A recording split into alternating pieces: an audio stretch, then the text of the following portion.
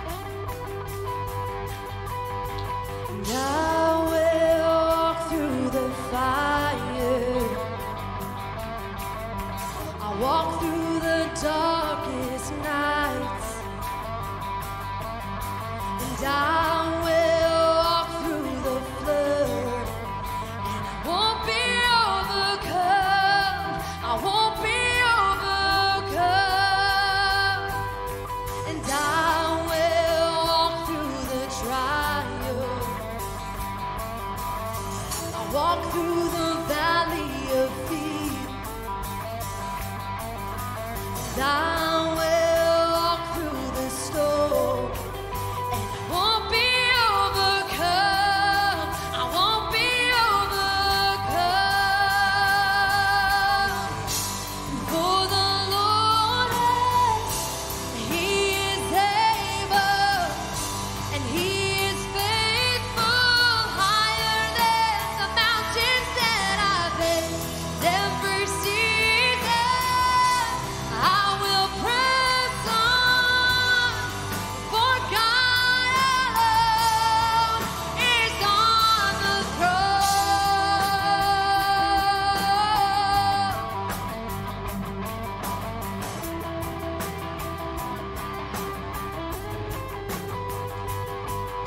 And I will walk in your promise. I walk in your victory. And I will walk in your power. 'Cause I won't be overcome. Yeah, I won't be overcome. For the Lord, He is able, and He is faithful, higher than the mountains that I face. And every season, God, I will press on, for God alone is on the throne. For the Lord, He is able, and He is faithful, higher than the mountains that I face. Every season, God, I will press on, for God alone is on the throne. Glorious, victorious, He's sovereign over all, and on the throne, He's infinite, magnificent. He's reigning over all. He's on the throne, glorious, victorious. He's sovereign over all, and on the throne, infinite, magnificent. He's reigning over all. For the Lord, He is able, and He is faithful, higher than the mountains that I face. Every season, I will press on, for God alone is on the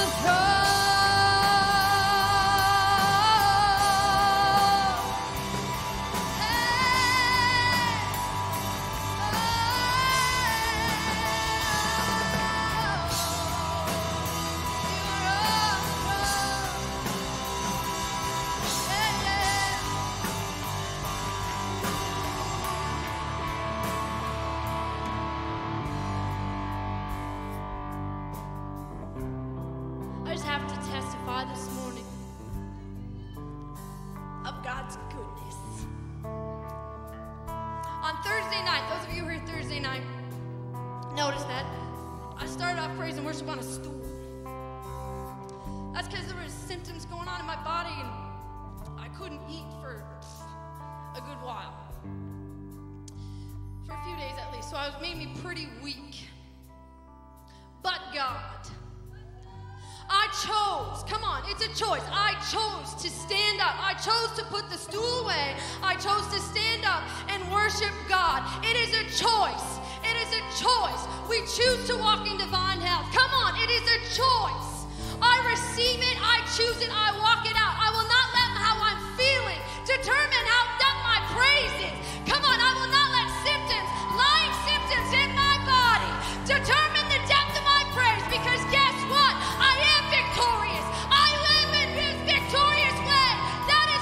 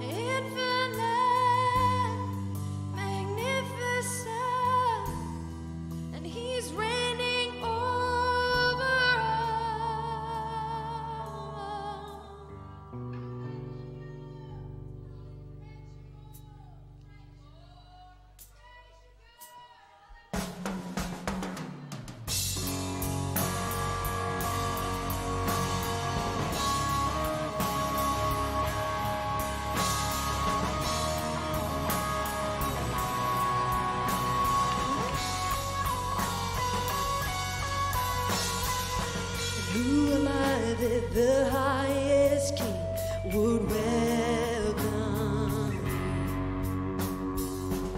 I was lost, but he brought me in. Oh, his love for me. Oh, his love for me. 'Cause who the Son sets free, oh, is free indeed. I'm a child of God. Yes, I am.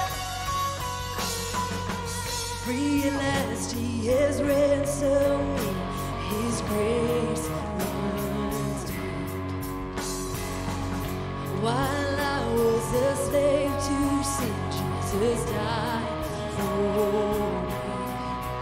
Yes, he died for me. Who the Son sets free, oh, is free indeed. I'm a child of God. Yes, I am.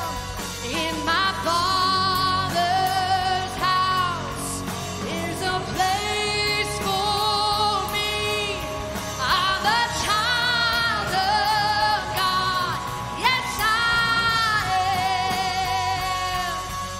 'Cause who the Son sets free, oh, is free indeed. I'm a child of God.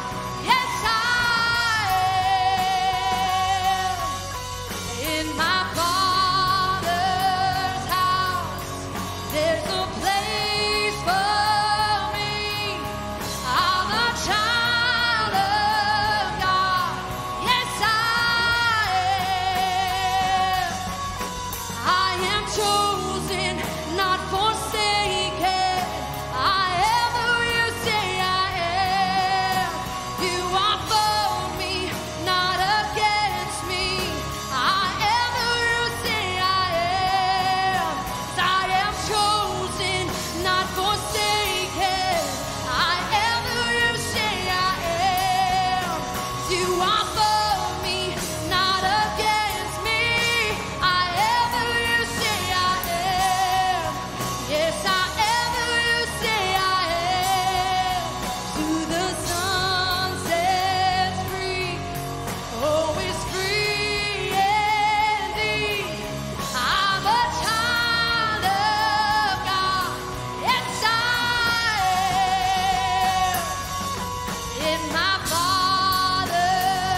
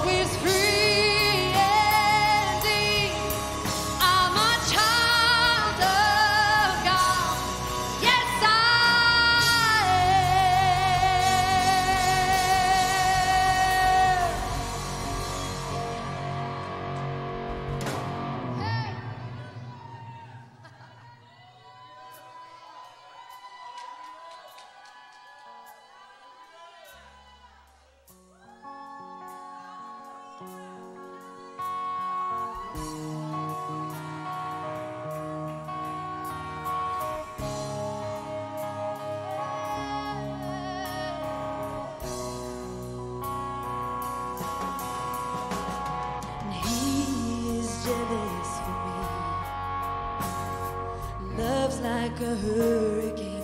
I am a tree bending beneath the weight of his wind and mercy.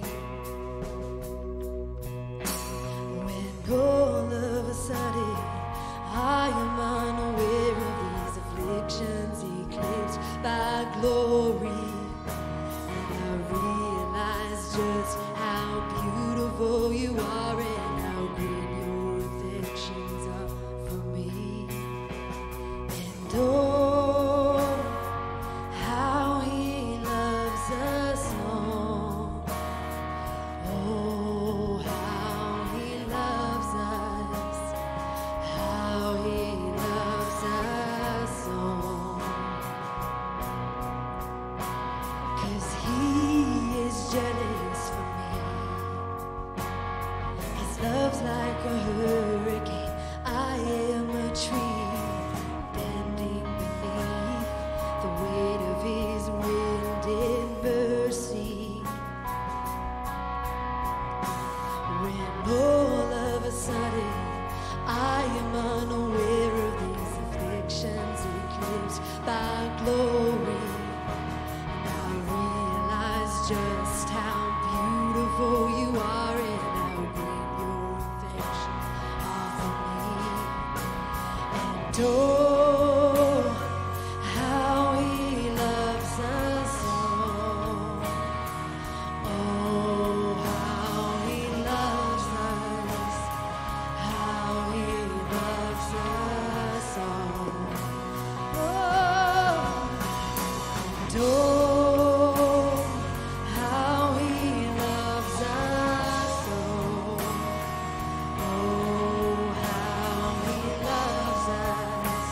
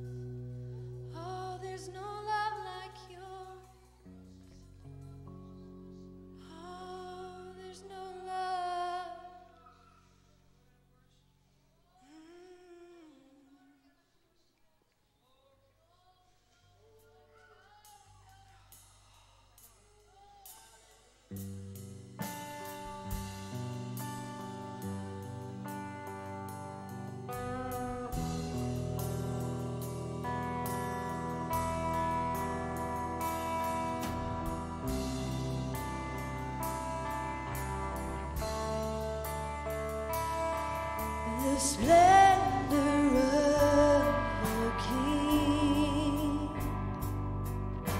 clothed in majesty, let all the earth rejoice, let all the earth rejoice. He wraps himself in light, darkness tries to hide, and trembles at his voice, and trembles at his voice. How great is our God! Sing with me, how great is our God! And all will see how great is our God.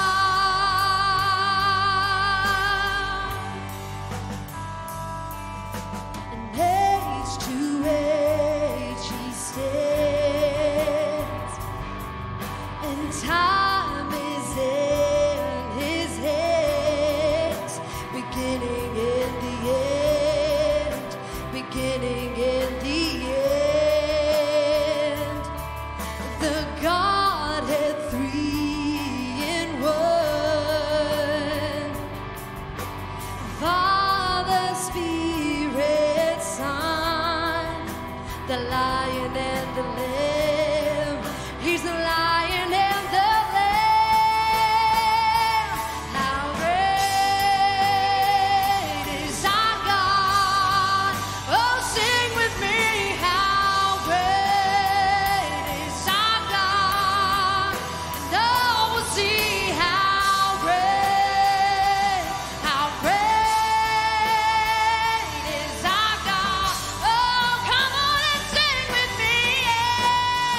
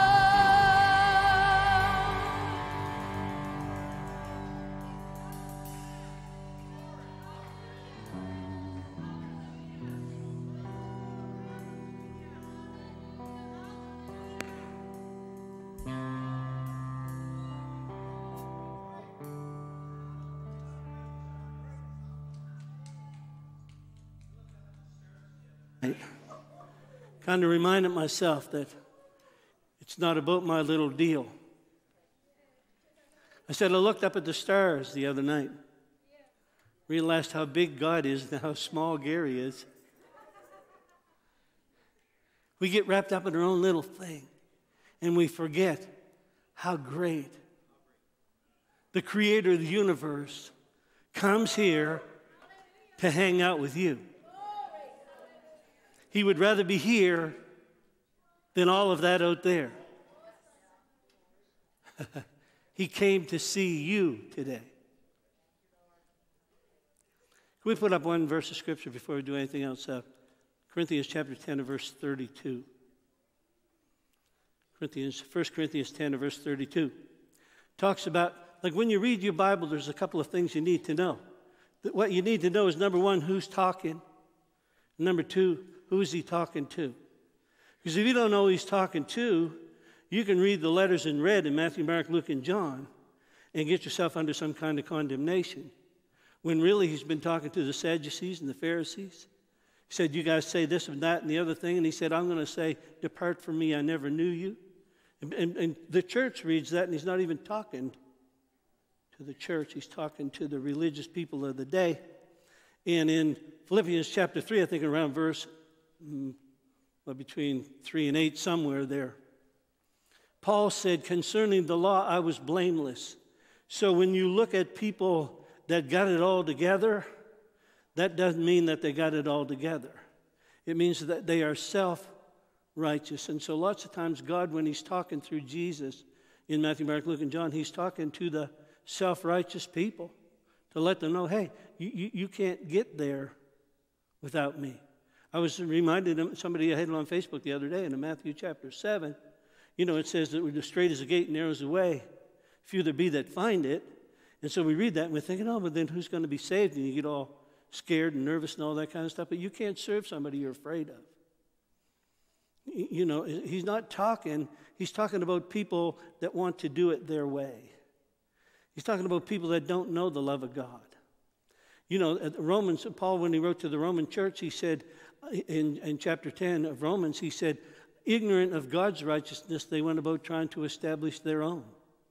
And so religion is the biggest enemy of the reality of the love of God. So you need to know that. It's up there, right? It's not up there. Was it ever up there? You couldn't find it. There it is. So it says the Jews, the Gentiles, or that's Goyim, which means nations, or the church of God. So when you're reading your Bible, identify who he's talking to. Identify who he's talking to, and it'll keep you peaceful. It'll keep you at rest. Amen? So Justin Fontical, why are you sitting down when you're supposed to be praying over the offering? I have no idea why you're sitting down.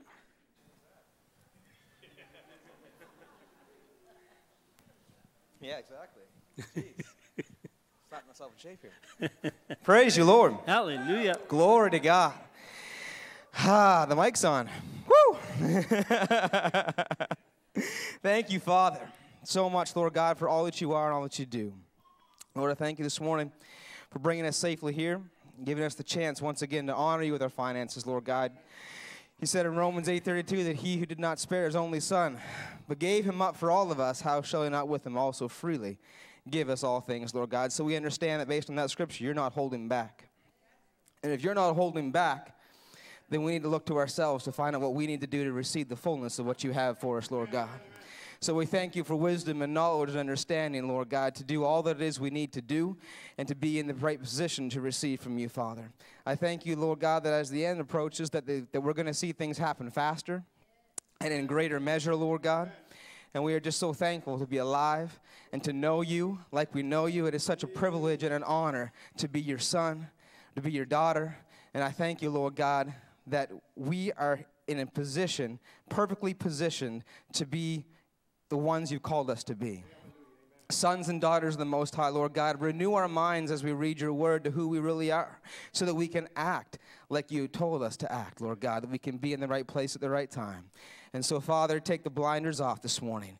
Give us a full revelation, a complete and total revelation of who we are and what is available to us, both physically and spiritually, Lord God, that nothing will be able to stand in our way all the days of our life. In Jesus' name, amen.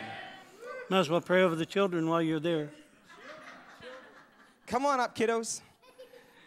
1, 2. You got to have more than that. Oh, there we go. There's a stampede.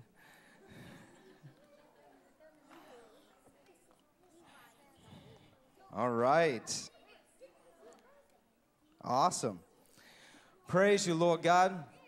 Lord, I just thank you for the next generation, Lord. Yes, Jesus.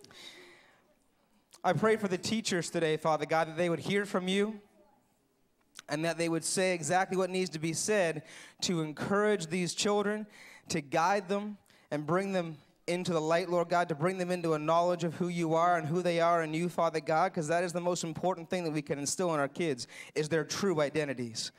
So this morning, Lord God, as they go up to Sunday school, I pray that each and every one of them will begin to receive their true identity from you. Will begin to receive direction and to learn more and more about you in Jesus' name. Amen. Amen.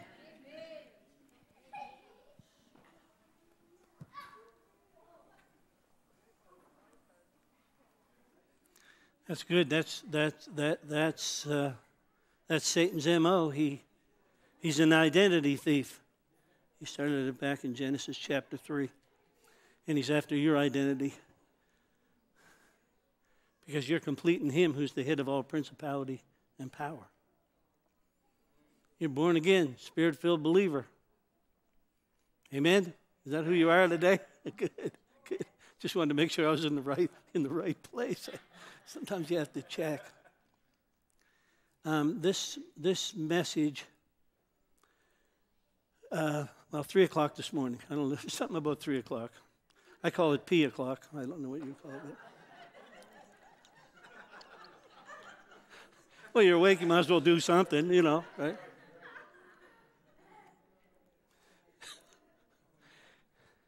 This thought came, the title of today's message came, believing is seeing. And it's nothing it wasn't a new thought to me. In the world we say seeing is believing, but God's word says if you'll believe, you'll see. So it's the total opposite. And then, before I even had my first sip of coffee at 6 o'clock this morning, the next thing that happened was John 11:40.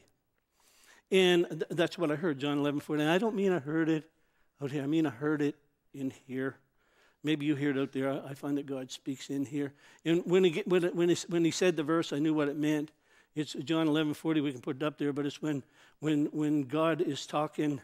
He shows up at Lazarus' house. And he waits until Lazarus is dead because he needs a prop. He needs to show you that there may be things that seem dead in your life that he can resurrect for you. That there may be things that you gave up on and closed the door and locked up, and he can, and it's his desire to revive those things and restore those things. But what he says here is powerful. He says, have I not told you? And I don't know exactly where he said it because I can't find out where he told them. But he says, have I not told you? Have I not told you that if you would believe, you would see? Now, he's going to say the glory of God here, but you can put anything in there.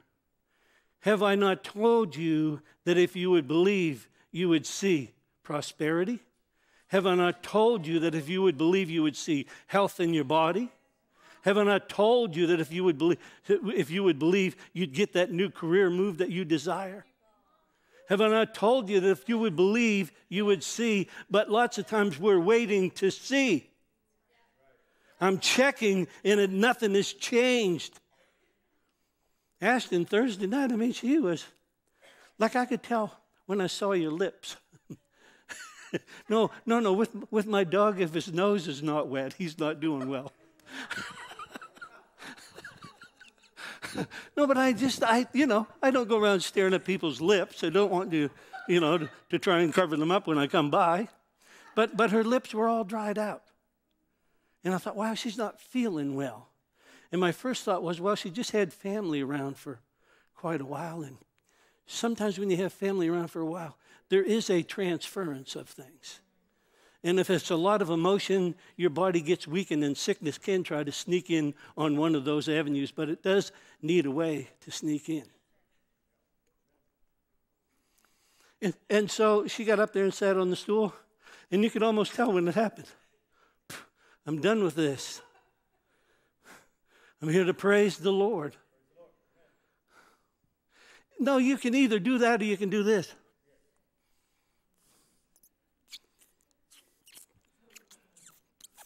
What are you doing? I'm just waiting on the Lord. No, they that wait upon the Lord. It's like a waiter in a restaurant. It's not somebody sitting waiting. I'm serving God. Why? They that serve God, they that wait upon the Lord, they that wait upon the Lord, they that serve the Lord during praise and worship when you feel like staying home in bed, they that wait upon the Lord shall renew their strength. They shall, come on. They'll run and not be weary. They'll walk and not faint. And the process is so that you can mount up on wings like an eagle. Or you can lay down on the mat like a beagle.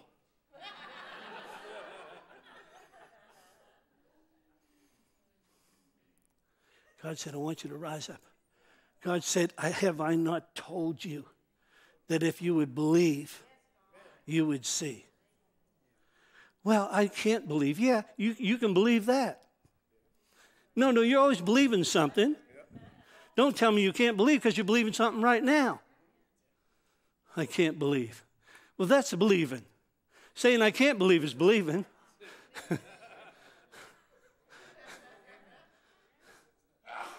You can believe, you got a believer. And when you use the believer as a receiver, no, I don't believe in country music. Don't mean to hurt you all feelings, but I mean, but if I can dial in FM, I can, not that I ever would, but I can get some of that stuff. What I mean is there's country music in the atmosphere right here, right now. But I choose not to listen to it. There's negative voices floating through your atmosphere all the time. But you can choose to tune it in, or you can tune it out and say, no, I'm staying on God's channel. He says that in all things I'm more than a conqueror. He says that greater is he that is in me than he that's in my circumstance. He says that by the stripes of Jesus, I'm healed and I'm made whole. He's the one that says, thanks be to God who always causes us to triumph in Christ. Therefore, I am steadfast and unmovable and abounding in the work of the Lord because I know my labor is not vain. So I get to choose. You and I, we get to choose what we're going to believe. And what you give your attention to, what you focus on, is your future. Whether it's good or bad or ugly. You know, again, Proverbs 23:7, as I think in my heart, so at last I am in my life. As I think in my heart, so at last I am in my life. Because what I'm thinking about in my heart, I will give voice to. And your choice is activated by your voice. Are we in John 11:40? Don't stay there. Let's go to Colossians chapter 1.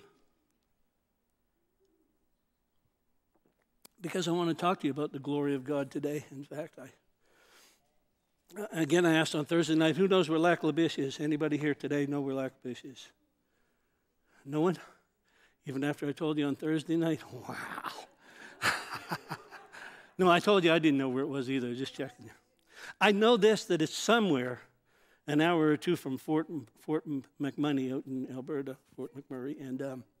And anyway, Greg Bitely, Pastor Bitely from Fredericton, his son has been out there. He thought he was going back to return to a church that he used to pastor years ago.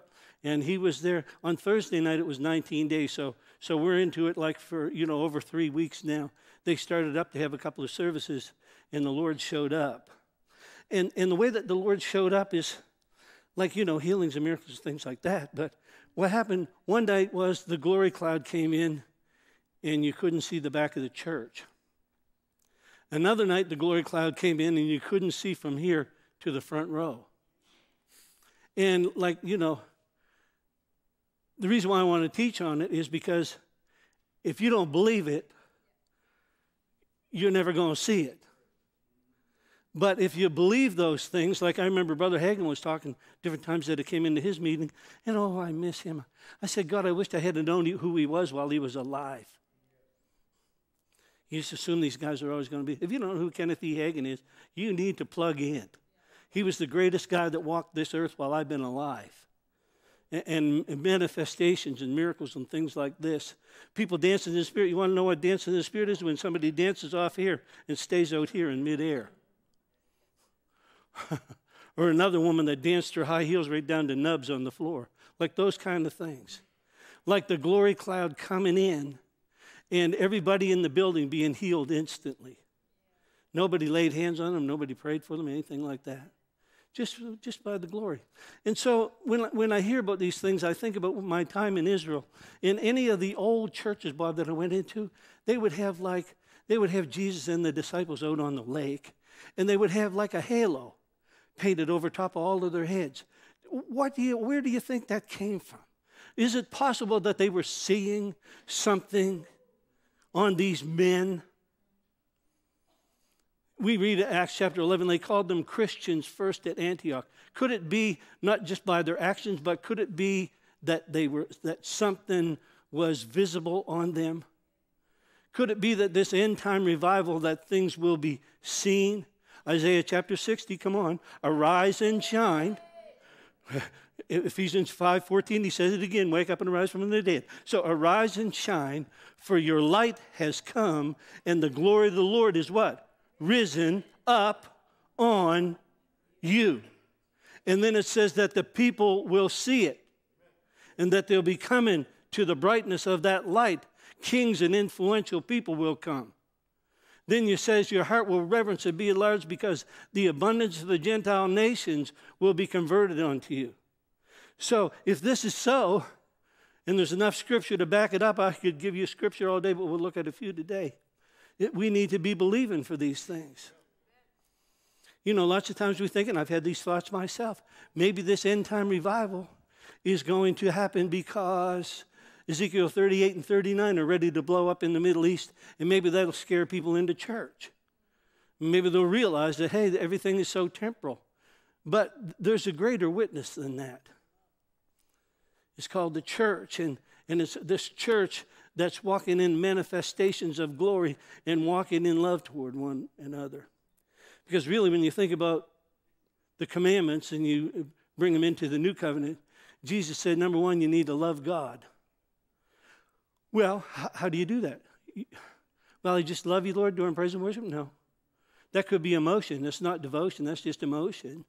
Because you can't love somebody that you don't know. If you don't know him and you don't take the time to get to know him and all you have is hearsay, then you don't have, you might have a religion, but you certainly don't have a relationship. In order to have a relationship with someone, you have to spend time with them. You have to put that time in there. And when that relationship begins to build, then the more it builds, the more you trust him, and the more you lean not on your own understanding, the more that you acknowledge him in all of your ways, and he begins to direct your steps. You're not wise in your own eyes anymore, and you don't have to be, because you're hanging around with the one that knows everything. Everything, So he said, love me with all your heart, soul, mind, and strength. Why? Why? So that I can love you. And not only that, so not only so that I can love you, but that I can love myself. Love your neighbor as yourself. You can say it this way, love your neighbor and yourself, and you wouldn't be taking it out of context. You got to love yourself. How do you love yourself? You find out who you really are. Your identity's been stolen. You don't know who you are. If you knew who you are, an heir of God and a joint heir with Jesus, we can quote that, we can have a mental assent to it, but until you know it, nothing changes. When you begin to think about it and know it, Begin to think about that he'll never leave you, that he'll never fail you, that he'll never forsake you. That, those things we need to get to. It's like, again, I think Justin was talking about Romans 8, 31, 32. 31, he says, what shall we say to these things? Things, if God be for us, who can be against us? Well, if God is for you, then nothing can be against you, and God is for you. And the church needs to get this. The satanic kingdom knows all these things, and the church is oblivious. There's a guy, you can look at him on YouTube, is Ramirez. His last name is Ramirez. Do you remember what his first name is? This guy, I'll get it for you. This guy was a Satanist, a warlock, a general in the kingdom of darkness. Very high-ranking guy. And this is what he said. He said, we go in and take territory. He said, we astral project ourselves over a neighborhood and we claim it. How do you do that, he said? He said, he quoted Isaiah chapter 41. I will say to the north, give up. To the south, keep not back. Bring the seed from the east and bring the seed from the west. He said, this is what he said. He said, we didn't have anything new. Satan doesn't have anything new. He took the things that the church had and didn't use and used it against the church. He said, we have special assignments. He said, my whole 25 years as a warlock was devoted to attacking Christians. You don't attack the other people, you already got them. He said, so our assignments every night, we said we go to work at 7 at night and work till 5 in the morning. And their assignments were against the body of Christ, to pray against them, to use their words against them, to call those things that be not as though they were against them, to call sickness on them like they're supposed to call healing on themselves. Attack the church. Then he said this, he said, I converted several hundred Christians into the kingdom of darkness because I found them in the bars downtown. He said, I would go in the bar, the club, and he said, Satan would point, there's a backslidden Christian, there's one. And he said, I began to work on them. And here's the church. La, la, la, la, la, la, la, la, la. Oh, it's time to wake up and arise from among the dead, and Christ will give you light. John Ramirez. Check him out. You can get him on YouTube. He's got books out. He'll tell you things like, he'll talk about Beyonce and how the church runs out and buys their music, and she's a total Satanist. Got subliminal messages in her songs. Right? I mean, well, who's the one that was shocking to us? Huh? Oh, no, but I don't, nobody would even know who that is. No, I Love Lucy, the guy, Ricky Ricardo, he used to sing a Satan song right at the first of a program or something. Yeah. Yeah, that's it. Yeah, it calls the devil. Yeah. Then who's the actress right now? You're not saying? She's Spanish. I'd say if I knew. I don't mind exposing the devil. What's her name? Her name's Mum. Oh, what is her name? Maybe I'm not supposed to share it. I believe it's going to come back to me.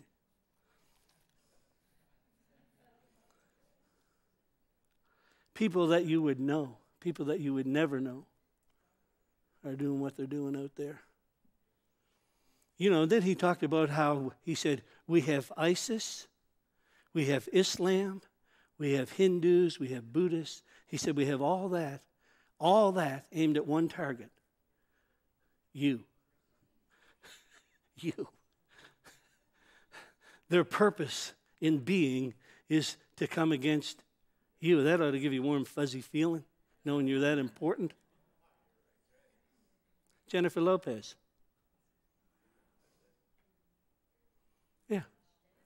Yeah.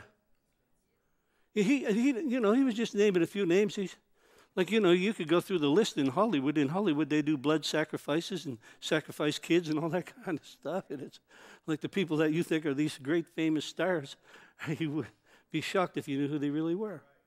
I mean, you got to understand that Hollywood is it's all about a program. They program the way that you think. They're certainly not going to give you God thoughts.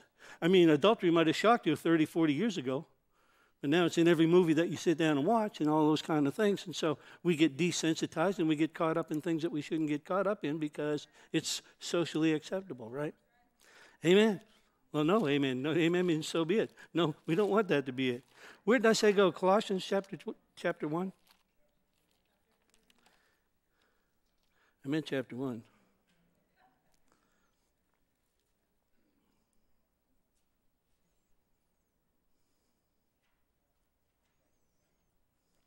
Now, some of you must have known that Beyonce was not spirit-filled. No, but I mean, after she did the Super Bowl there a couple of years ago, I shut off halftime. I couldn't even. But all kinds of Christians out there, oh, Beyonce was wonderful. I'm saying, how carnal, how desensitized. Okay, verse 25, chapter 1 of Colossians. Wherefore, I am made a minister. That made means to become. I became a minister according to the dispensation of God, which he has given to me for you to fulfill the word of God. Even the mystery which has been hidden from generations, but is now manifest unto the saints, to whom God would make known what is the riches of the glory of this mystery among the Gentiles, or the Goyim, the nations, which is Christ in you, the hope of glory. I want to read it from the Passion Translation. This is the very reason I've been made a minister by the authority of God and a servant to his body, so that in this detailed plan I would fully equip you with the word of God. There is a divine mystery, a secret surprise that has been concealed from the world for generations, but it's now being revealed, unfolded, and manifested for every holy believer to experience. Living within you is the Christ who floods you with the expectation of glory. This mystery of Christ embedded within us becomes a heavenly measure, a chest of hope, filled with the riches of glory for his people, and God wants everyone to know it. I remember one time Kenneth E. Hagin was telling this story. Many of you, if you know anything about him, he was 14, 15 years old. I think he spent a couple years in bed. They expected him to die any day for sure. And at one point, he said he was laying in bed, and he said the room filled up with a bright light, like when the sun shines off of hardened snow, that dazzling. He said it was blinding. He said I couldn't see anything. And he said the next thing you know, he said I was lifted up above the roof of my house, and I could look down and see my dead body. The glory, he said the glory cloud actually took me up out of the house, and I could look down. But he said, while I was there, he said, I heard a voice saying, I'm going to send you back. I have a job for you to do in the earth. So he came back down, and when, his mother was sitting there by the bed, somebody had to be with him all the time. And he said, Mama, I'm not going to die. And she thought he meant, I'm not going to die right now. So he said about this, he said, I couldn't tell that story for years because it was just too holy for me. But he said one day on a radio interview program, I don't know if it was Kathy Minks or not, he told the story about how he had been caught up like that in the glory. And so then his mother happened to be listening to the program. She said, son, you don't know our side of the story. She said, you don't know what happened to us while that was happening to you. She said, I had left the room to get a glass of water, and when I came back, I couldn't even see into the room because of the glory was so dazzling and so bright that I couldn't get in there. And she said it lasted for 17 to 20 minutes. She said, then your grandmother saw it, and she decided she was going to come in. And she ran and she bounced off of that. She ran and she bounced off of that 3 or 4 times. One time she backed all the way up to the other side of the room and ran and hit it and bounced back. And finally, she just stood there and held on to the door frame. Yeah, but those are things. That's why I say, we got smoke machines now. During praise and worship, we have smoke machines because we don't have any real juice. And it's not, and maybe it's because we are very intellectual and we like to figure everything out, but Jesus said this in John 11:40. He said, have I not told you that if you would believe, you would see the glory of God? With that in mind, let's go to Exodus chapter 16. We'll just look at a few verses, a dozen or so.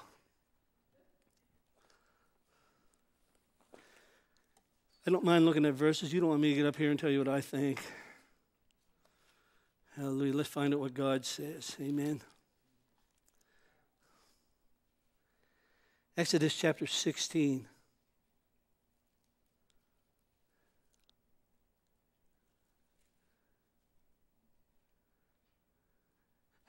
Verse 9 is good. This is very encouraging, verse 9.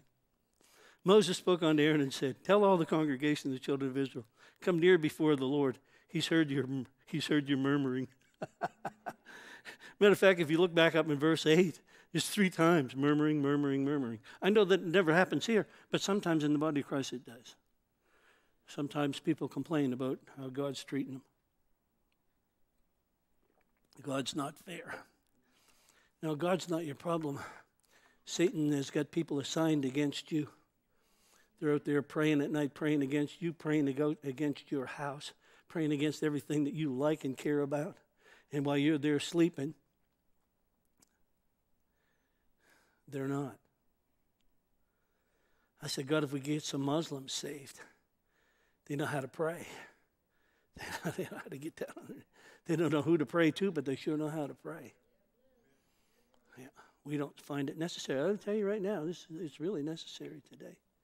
We're not talking about religion. We're talking about a reality. So it says here, he heard you murmuring. And it came to pass, as Aaron spoke unto the whole congregation of the children of Israel, that they looked toward the wilderness, and behold, the glory of the Lord appeared in a cloud. So, God used a cloud before Google, before Apple. He had that deal going on way back early here. Now, the truth is, the cloud, most I've ever seen of it, so I don't have a lot of experience with this, but we're working so that we can believe and see. But I remember one time when Duff Cooper, Willow Cooper's grandfather, was in the hospital, and he was in intensive care. He'd had a massive heart attack, and he had prayed for lots of sick people, and they got healed. So I went to visit him, and the only reason I was able to get in and see him, because my name is Hooper, his name was Cooper, Duff Cooper. And so when I gave my name, they assumed I was his son, and they let me go in. And when I went in the intensive care, I could see a fog all around his bed. Yeah. Prayed for him, and I'm not saying it was because I prayed for him, because there's nothing here. It's all there. But when I prayed for him, God healed him, And he went on for another year or 2 in the ministry. But the thing is, the glory, I just stepped into the glory that was already there. It was a cloud. So chapter 29, Exodus.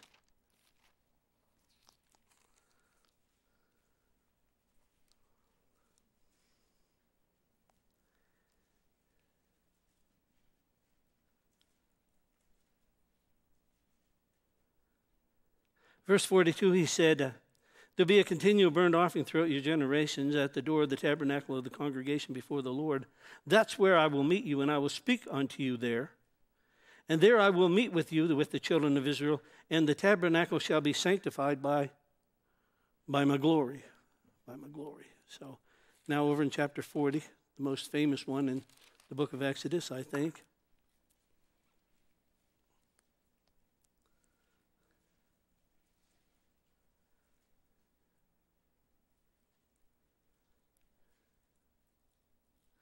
Verse 22, he said, and I will put a table in the tent of the congregation. This word congregation is the same word for moed. Did you know that, or moedim? It's a fixed place in time. A fixed place or a fixed place in time. And you need both.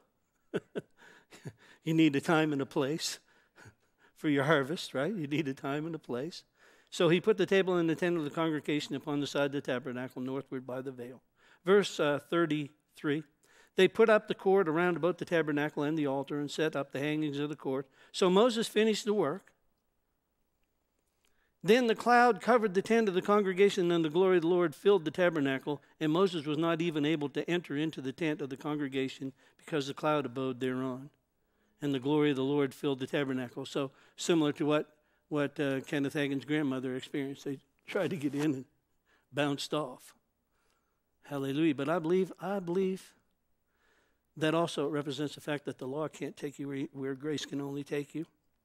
But, but really this word, this glory, it's a full manifestation of him, a full manifestation, or one translation says the immeasurable weight and the magnitude of him. The immeasurable weight and the magnitude of him. You wonder why when people get prayed for, they followed in the Spirit. It's the glory of God.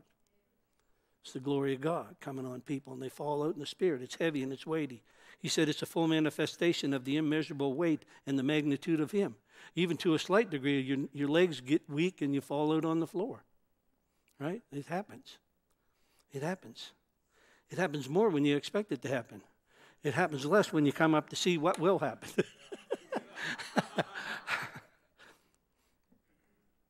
Let's go to Leviticus. We'll just look at a couple in Leviticus here. Chapter 9.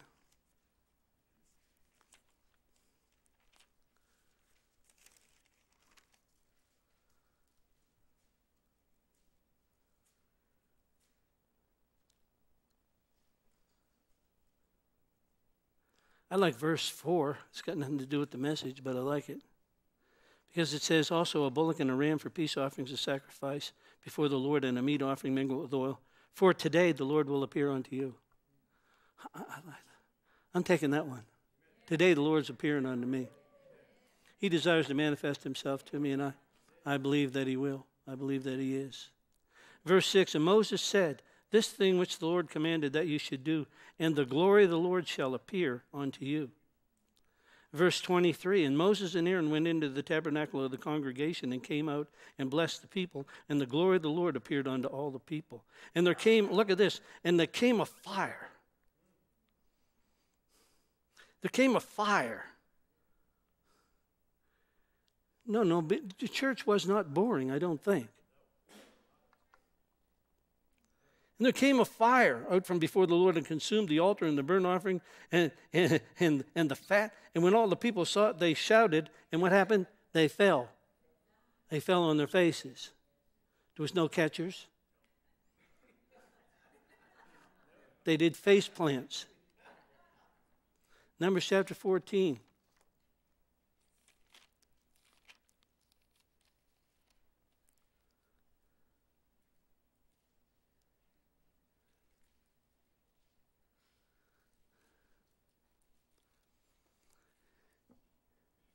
Verse 8, it says, if the Lord delights in us, then he will bring us into this land and give us a land flowing with milk and honey.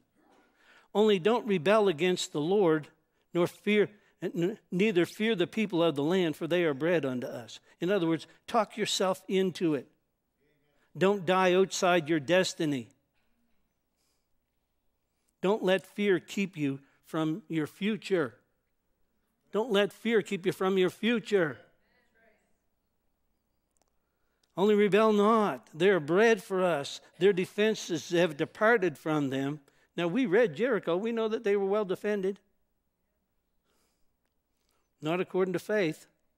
Faith already saw it on the ground. That's what faith does. Faith sees the victory. They are bread for us, and the Lord is with us. Fear them not. But all the congregation bade the stone. Here's why people don't like faith preachers. Look at this. But all the congregation said, let's just kill them. That's why Paul the Apostle didn't like them when he was Saul of Tarsus. See, he had worked so hard to get what they had for nothing. He had worked so hard, and then he's there watching Stephen in Acts chapter 7. Stephen preached a better message than he could have preached, and Stephen never ever went to any of the Bible schools. He just hung around with Jesus, right? And he preaches this great message, and then he says the same thing that Jesus said, forgive them, Father, they don't know what they're doing. Then the Bible says that he was caught up in the glory. Amen. And Paul saw that, and that same glory is going to get him in Acts chapter 9. But I mean, he worked so hard for something that was free. But all the congregation said, let's stone them with stones, and the glory of the Lord appeared unto the tabernacle of the congregation. Just in time, just in time. Let's go to chapter 15 or chapter 16. Make that chapter 16, verse 19.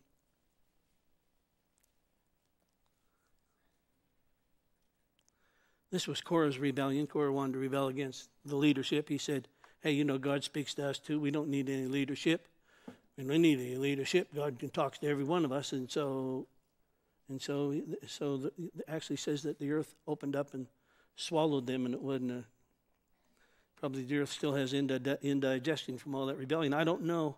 But here it says, Korah gathered all the congregation against them at the door of the tabernacle of the congregation of the Lord, and then the glory of the Lord appeared unto all the congregation. God showed up. Everything changes when God shows up.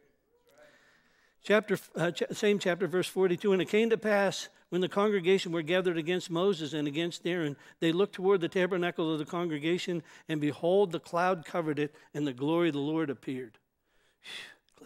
So glad God shows up at times like this. One more here in this. Let's go to chapter 20 and verse 6.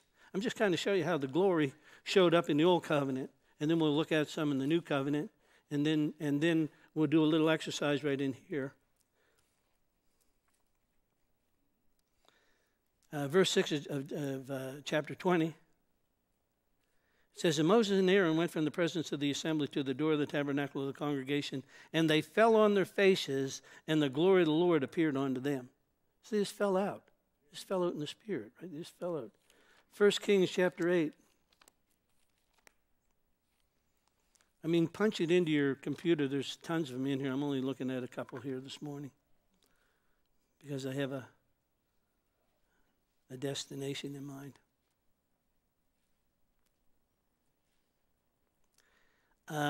1 Kings chapter 8 and verse 10, it says, and it came to pass when the priests were come out of the holy place that the cloud filled the house of the Lord, so that the priests couldn't even stand up to minister because of the cloud, for the glory of the Lord had filled the house of the Lord.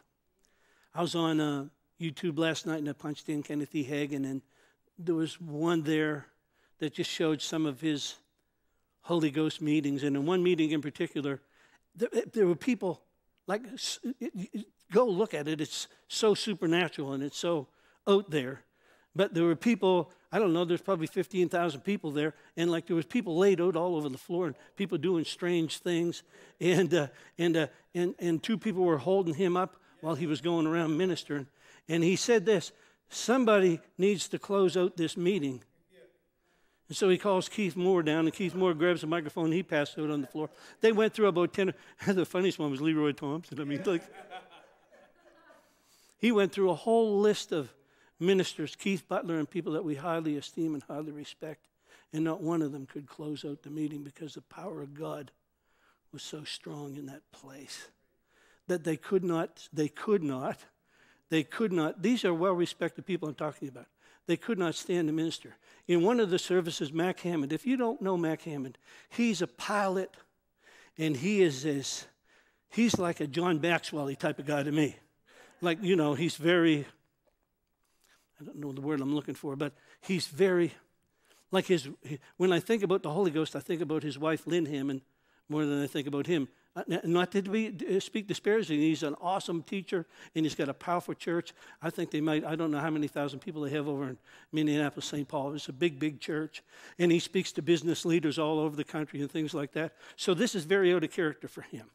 He's sitting on the front row, and Brother Hagin came and touched him like this. He ran up, jumped up, and landed on top of the podium, jumped off the podium, and disappeared in the bushes behind the stage. No, but if you knew him, you would know how miraculous that is. Well, just anybody here, well, other than Jordy or Justin.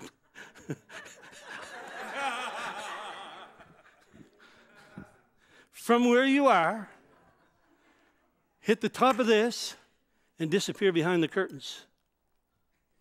Why would God do that? Well, for me, this is what it did for me. I'm thinking there's probably a couple of thousand preachers there that are out there on the front lines all the time. And if you've never been a preacher, you don't understand. And they needed what I would call a season of refreshing from the face of God.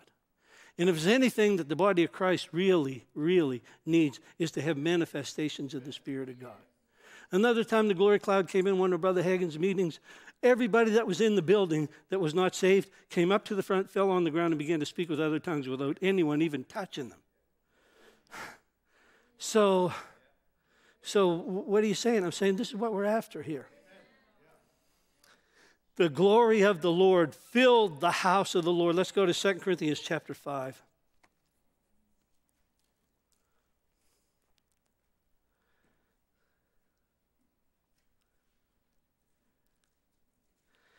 Now this is, when you read this is what one accord looks like. This is what unity looks like. We're not talking about union. We don't have to all be the same person. We're talking about unity with our differences and all of that. We're just in agreement. We're in agreement for a move of the Spirit of God. And I can look at you and find your faults, and you can look at me and find my faults, or I can look at you and see the gold. I can see the God in you. And if we choose to look for people and see the God in them, then it'll begin to manifest as well, you know. So here it is in verse 11 of 2 Chronicles chapter 5. It says, "And it came to pass when the priests were come out of the holy place, all the priests were present, they were sanctified, and they didn't wait by course." So what that means is there were 24 courses that came down into Jerusalem twice a year to do the work in the tabernacle, in the temple. So, you know, so they would come for 2 weeks twice a year. But this time, all of the priests are there. And so they're not waiting for their turn. Also the Levites and the singers and all of them, Asaph and Haman and Jeduthun, with their sons and their brothers, being raised in white linen and having cymbals and psalteries and harps, they stood at the east end of the altar, with them 120 priests sounding trumpets. Well, when you read 120, it also means 6,000 years. So at the end of 6,000 years, you'll see this again. And I'm not going to get into explaining that right now, but just trust me on it. "And it came to pass, as the trumpeters and singers were as one." Key, unity. Oh, how good and pleasant, Psalm 133, how good and pleasant it is when brethren dwell together in unity. It's like the dew that comes down off Mount Hermon. It's like the anointing. It's like the glory cloud coming down. "And so it came to pass, they were all in one sound. It was heard praising and thanking God. They lifted up their voices and their trumpets and the cymbals in the music and praised the Lord, saying, for he is good and his mercy endures forever." What they were saying in the Hebrew is hallelujah, ki tov, ki leolam hasto. Hallelujah, ki tov, ki olam hasto. Ki tov is most good. Like it's not good, better, best in the kingdom of God. God is, praise the Lord, for he is most good. And his mercy endures forever. Praise the Lord, for he is good. Why? Not because my life is good. I'm praising the Lord because he is good, not because my circumstances are all lined up. Praise the Lord, for he is good, and his mercy endures forever. And so they sang that. They sang that. And as they sang that, and it'll still work today, that the house was filled with the cloud, even the house of the Lord, so that the priests couldn't stand to minister by reason of the cloud, for the glory had filled up the house. Can you imagine a service where there ain't no preaching, no nothing? Praise and worship team's laid out, the whole place is laid out. Just laid out on the floor, God doing holy things inside of you, put you under anesthetic and do some operating on you, and you get up more changed by an encounter than you ever would by a teaching. Let's go over to chapter 7. Verse 2, it says, verse 1, now when Solomon had made an end of praying, the fire came down from heaven and consumed the burnt sacrifices, and the glory of the Lord filled the house, and the priest couldn't even enter the house of God because the glory of the Lord had filled the place. No, but we serve a supernatural God, and we're always trying to touch him with our heads, trying to get hooked up intellectually with God. You know, settle that. You know, Romans chapter 7 says that your mind is hostile. Is that 7? No, that's chapter 8. It says your hostile is at enmity, hostile to the things of God. Your head's not going to believe that Jonah was swallowed by a whale. You're going to have to prove that intellectually. You know, you're going to have to. Was Noah's Ark really that big, and is it really over in Mount Ararat? I need to go see it. You're always looking for proof. Faith doesn't need any proof. All faith needs is God said it. That's all the proof I need. Psalm 63.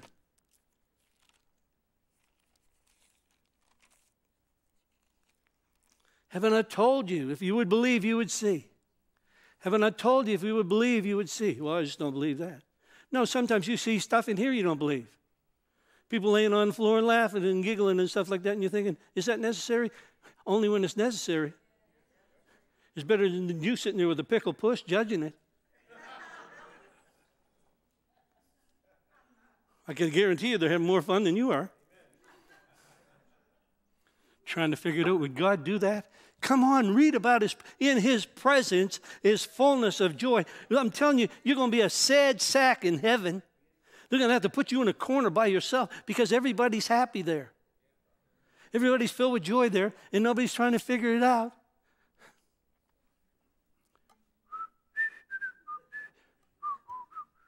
Be sweet, okay. Chapter Psalm 63, verse 1. Oh God. I like this. Oh God, you're mine. You're my God.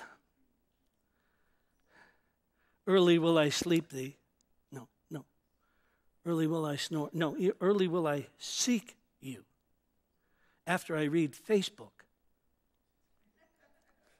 After I watch the news on the TV I got in my bedroom. You need to blow that up, first of all. Blow that TV up. Get that out of there. Blow it up. Get it out of your bedroom. Get it out of your bedroom, I'm telling you. Get it out. Get it out. It's a deterrent. I know you're going to use it for watching Christian stuff. How much? What's the percentage? Could you tell me right now? Leave it alone, Pastor. Okay. My soul thirsts after what? Thee. My flesh longs for thee. I'm like a guy in a desert where there's no water. But why am I so thirsty? Because I want to see your power and your glory. Well, the price of it is a hungry heart. The price of anything is a hungry heart. He's obligated himself to the hungry, not the satisfied. I'll bless the hungry. Blessed are they that hunger and thirst after righteousness. They'll be filled. They're the ones that'll be filled. If you're not hungry and thirsty for it, you won't be bothered by it. You have to have a hungry heart. How do I get a hungry heart? By creating an appetite. How about one more psalm? Psalm 73, verse 24.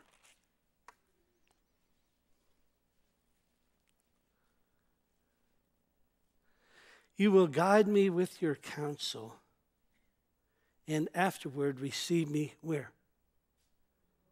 Into the glory. So I'm going to live there. I'm going to live there anyway. Might as well practice now. Isaiah chapter 6, famous verses. Isaiah 6. You hear the king Uzziah died, I saw the Lord, and he was high and lifted up, and his train filled the temple. And again, identify the Uzziah in your life that has to die so that you can see. Maybe there's something blocking the view of God. In this case, it was a person. It was another human that was in Isaiah's way, that he couldn't see God. He saw the king, and he really liked the king, and they had good friendship and good fellowship and good partnership, but it blocked what he really needed to see. And so that was verse 1 in the year the king Uzziah died. I saw the Lord. I saw the Lord sitting upon the throne, high and lifted up, and his train filled the temple.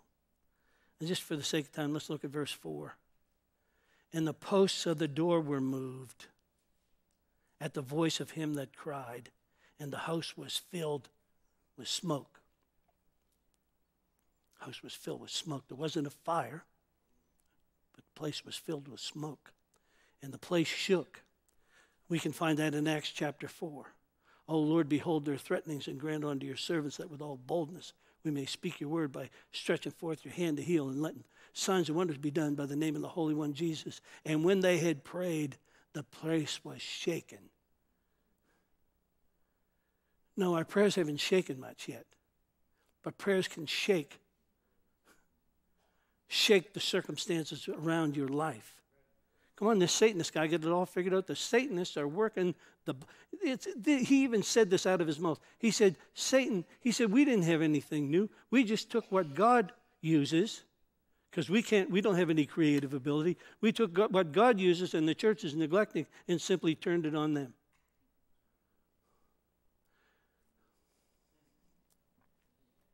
No, but I encourage you to watch this guy, because it'll change your prayer life. It'll change the way you live in your neighborhood. If they can take the neighborhood by speaking death over it, you can take your neighborhood by speaking life over it.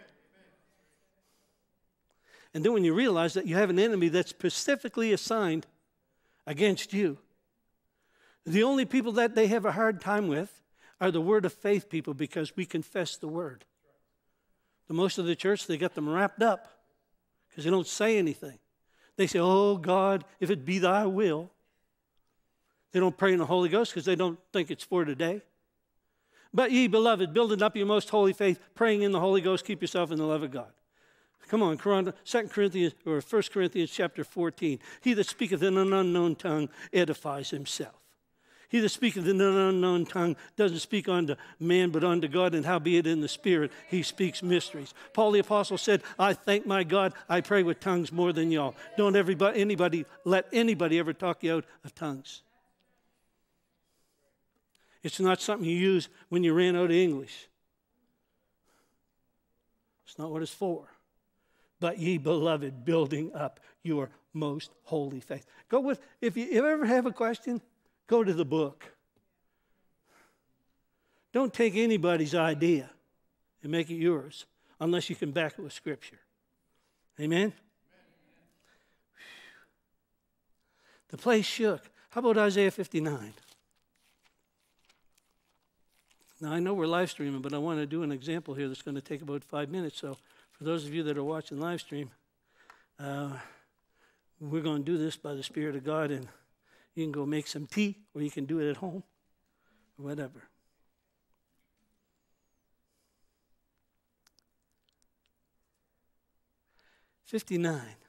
Verse 17. For he put on righteousness as a breastplate and a helmet of salvation upon his head. And he put on garments of vengeance for clothing, and was clad with the zeal and a cloak. According to their deeds, according to that he will repay fury in his adversaries, recompense to his enemies. To the islands he will repay recompense. So look at this. So shall they fear the name of the Lord from the west, his glory from the rising of the sun. What's his glory going to do? He's going to tell you here. When the enemy comes in like a flood, comma there, put the comma there. No, put the comma back when the enemy comes in, pardon me. The comma's already in the wrong place. When the enemy comes in, we know God's the one that uses the flood. When the enemy comes in, then like a flood, the Spirit of God will lift up a standard against him. And the Redeemer shall come out of Zion unto them that turn from transgression, says the Lord. Then you go right into chapter 60. And whenever you're reading this book, remember that chapter and verse was put in by men. It wasn't done by the Holy Ghost. Lots of times they're in the wrong place. Lots of times it wasn't necessary at all. But if you continue the thought that he had in chapter 59, then you get to chapter 60, and he says, here's the flood coming. Here's the flood coming when the enemy comes in. When the enemy comes in, he's in the land right now. When the enemy comes in, now you arise and shine. Wake, again, Ephesians 5:14, wake up and arise from among the dead, and Christ will give you life. You rise and you shine, for your light is come, and the glory of the Lord is risen up. See, because it's Christ in you. We just read it in Colossians chapter 1:27. Christ in you, the hope of glory. So he's already there. Matter of fact, John 17, he said, fill them with my glory, just like you fill them with your glory, just like you filled me. So that there is a stream in there. That's why he would say in Isaiah 12 and verse 3, with joy, here's the key, with joy drink water from the wells of salvation. Your bucket, if you want to get anything out of the unseen realm into the seen realm, the first thing you have to have is joy. Joy unspeakable and full of what? Full of glory. So if you want to drink water from the wells of salvation, the wells, again, like I said on Thursday night, wells in the desert are vital. They're very deep. And their life, without them, you're dead. It hasn't rained in parts of the Middle East for 10 years, but Israel is doing fine. Because God said in the last days that the desert would blossom like a rose, and it did. Go to Israel and you'll be amazed. You'll be marveling at the prosperity there, and at the peace there, and at the safety there, and at the culture there. And when you move from an Israeli community into a Palestinian community, it's kind of like when you drive across Utah and come to Colorado.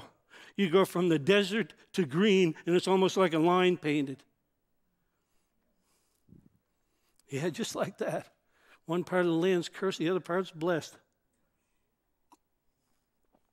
Amen. Arise and shine, for your light has come. The glory of the Lord is risen upon you. In the world there's a darkness and a gross darkness upon the people. But God's glory shall be seen upon you. Where? Upon you. His glory shall be seen upon you. Gentiles, that's goyim, that's nations, will come to your light. And kings, influential people will come to the brightness of your rising. Lift up your eyes, lift up your eyes, lift up your eyes, lift up your eyes, lift up your eyes and look and see. Why? Have I not told you that if you would believe, you would see the glory of God? Lift up your eyes and see. I've told you you'll see it. I told you you'll see it. Some of you could see it today. If you'd believe it today, you'd see it today.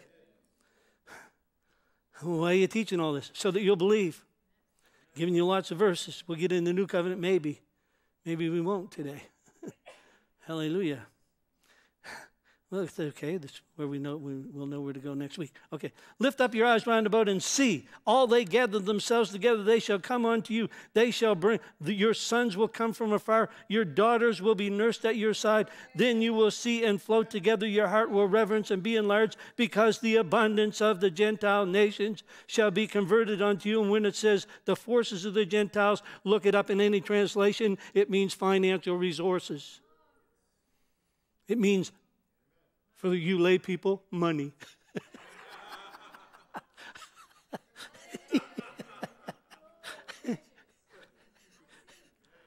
Unto you. And now this is something that I noticed when I first got born again, and so I wanted to do this exercise today.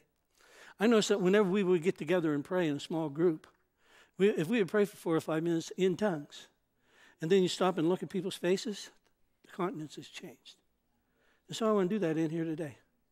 Maybe we can get 5 or 6 people in a group, just in a group, and we're just going to pray. I'm going to, pray for 5 minutes. Everybody's going to be in a circle.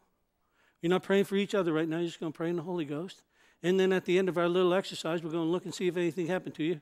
If not, we'll just have to put you at the back door. No.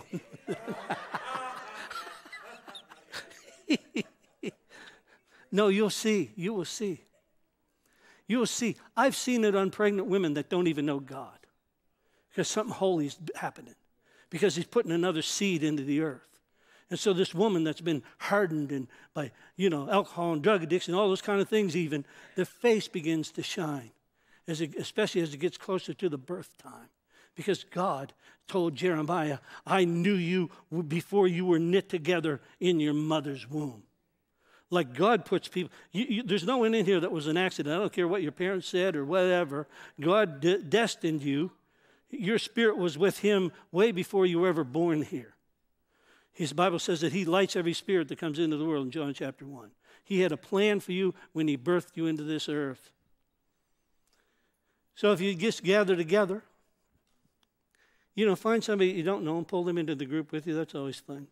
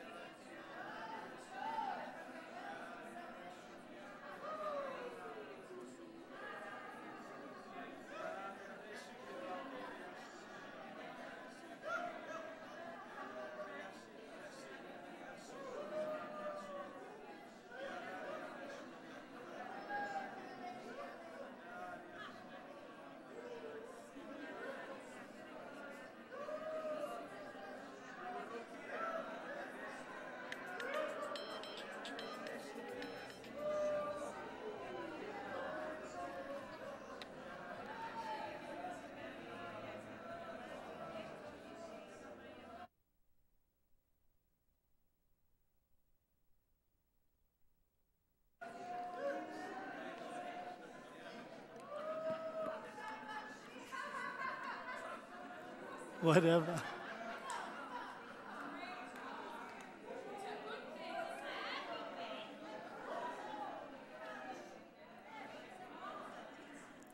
Your time is up.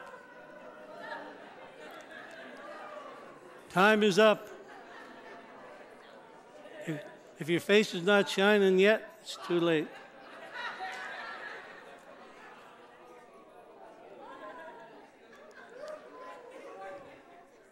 I don't know about you, but I can see the difference from here. Hallelujah.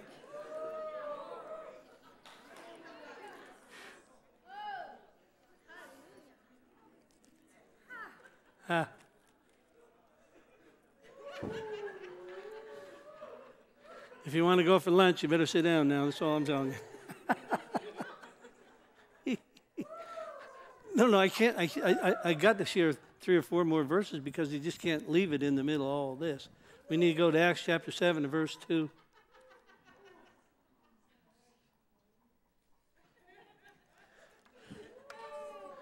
If I could have a couple ushers to remove these ladies, I'd be get on with it.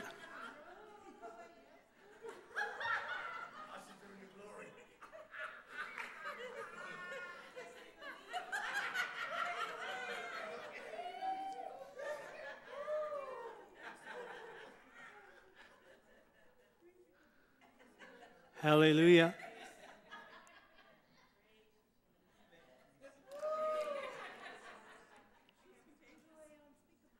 Acts chapter 7.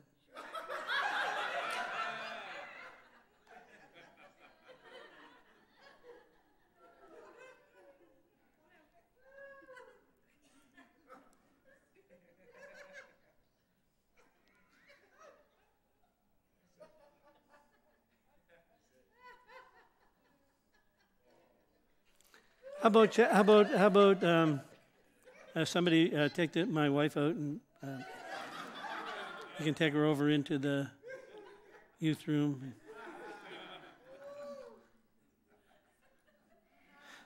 And then call me an ambulance.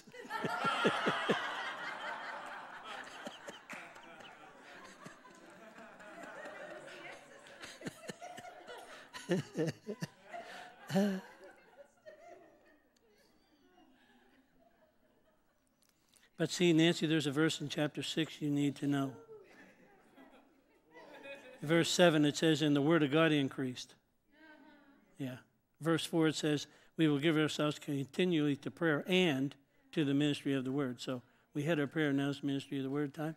So chapter 7, chapter 7 and verse 2 says, and he said, men and brethren, fathers, hearken. The glory of God appeared unto our father Abraham when he was in Mesopotamia before he dwelled in Haran.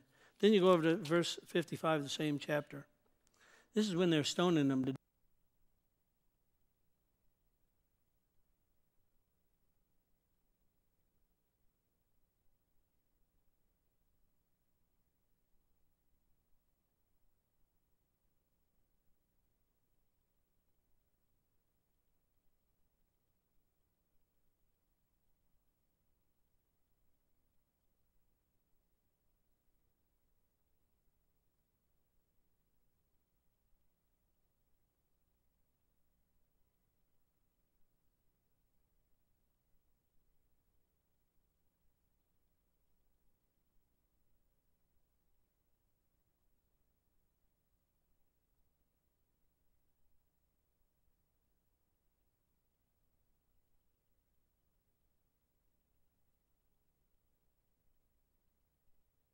Praise the Lord.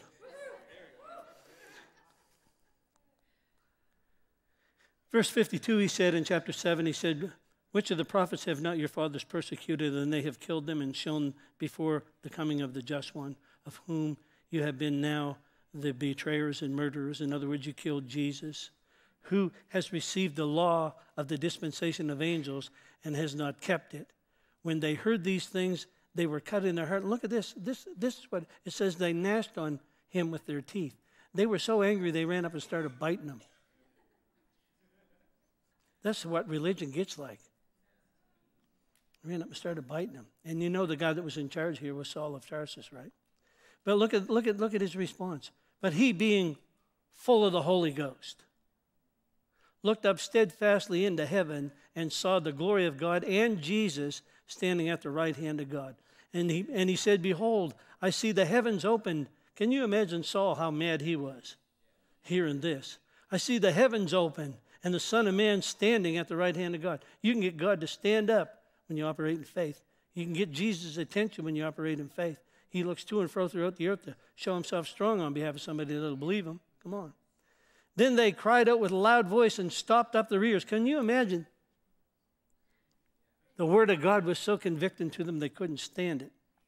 And they cast him out of the city and stoned him. And the witnesses laid their clothes down at a young man's feet known as Saul. And they stoned Stephen. But look at this. While they were stoning him, he wasn't crying. He was calling on God, saying, Lord Jesus, receive my spirit. He knelt down and cried with a loud voice, Lord, don't lay this sin to their charge. And when he had said this, the Bible says, it didn't say he died, it says he fell asleep. That's how to handle persecution. Have a nap. There's a nap for that.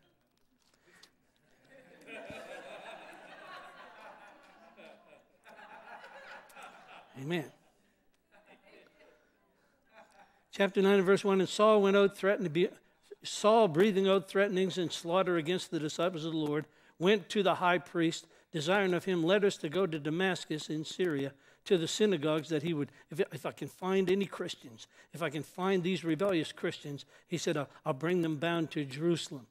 And on his way, in verse 3, it says, and as he journeyed, he came near Damascus, and suddenly, here comes this glory cloud again, there shone around about him a light from heaven. The glory of God just knocked. And then it says, he fell to the earth, and he heard a voice saying, Saul, Saul, why are you persecuting me? He said, who are you, Lord? He smartened up real quick. He said, I'm Jesus that you're persecuting. And so let's look at his own account of it over in chapter 22, and we'll stop over there. Chapter 22. Verse 1, he said, my brethren, fathers, hear my defense, which I make unto you.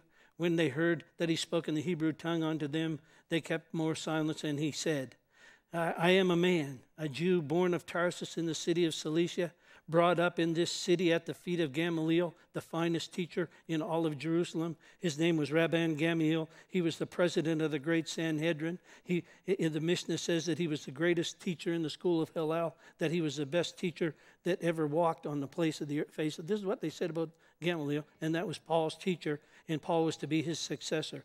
He said, I persecuted this way unto the death, binding and delivering them into prisons, both men and women. And as also the high priest doth hear me witness, and all the estate of the elders, from whom I also received letters unto the brethren, I went to Damascus to bring them which were bound to Jerusalem, so that they would be punished. And it came to pass that as I made my journey, and I was come near unto Damascus about noon, showdown at high noon if you like Westerns, at noon, there shone from heaven a great light round about me, and I fell to the ground. And I heard a voice saying, Saul, Saul, why are you persecuting me? I answered and said, who are you, Lord? He said, I'm Jesus of Nazareth that you've been picking on.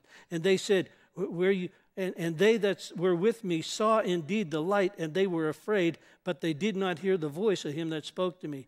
And I said, what shall I do, Lord? And he said, go, arise and go to Damascus. It'll be told to you what you need to do. Verse 11, and when I could not see because of the brightness of the glory of the light. This is why I wanted to stop there, because lots of people say that Paul the apostle had a see. He had problems with his eyes, that he had some kind of a disease in his eyes, and that's why he didn't write the letters in his own hand and everything. He's telling you what happened there was the glory of God gave him temporary blindness. He didn't have a physical ailment, but it was the very presence of God was so dazzling and so bright that it knocked him and all of the people that were with him, they all fell out in the spirit. What we would call falling out in the spirit. It happened. It still happens. But here's another key. When we're up here and we're praying for people and they're falling out in the spirit, please don't let it be commonplace. If somebody comes up here and gets filled with the Holy Ghost, please don't take it as commonplace. It doesn't happen in most churches. Most churches don't even have an altar call anymore. let alone anybody getting prayed for and actually falling on the floor or anything like that. This is because he said, if you'll be faithful at little, I'll trust you in much. But if these things are happening and I've got Boston pizza on my mind, and so I'm going to disregard what the Holy Ghost is doing, and I'm going to nail it for the door and allow my flesh to miss what the Spirit of God is doing. No, the key is to be grateful and to be thankful every single time. Every time somebody gets born again, every time somebody gets water baptized. Make that so special, because when you make it special, God will make sure that more of it happens. But if it's commonplace to you and you just kind of disregard it, it's just kind of like how you would feel if you did something and people totally ignored it. Have you ever experienced that? You did something for somebody and they didn't even notice. Right.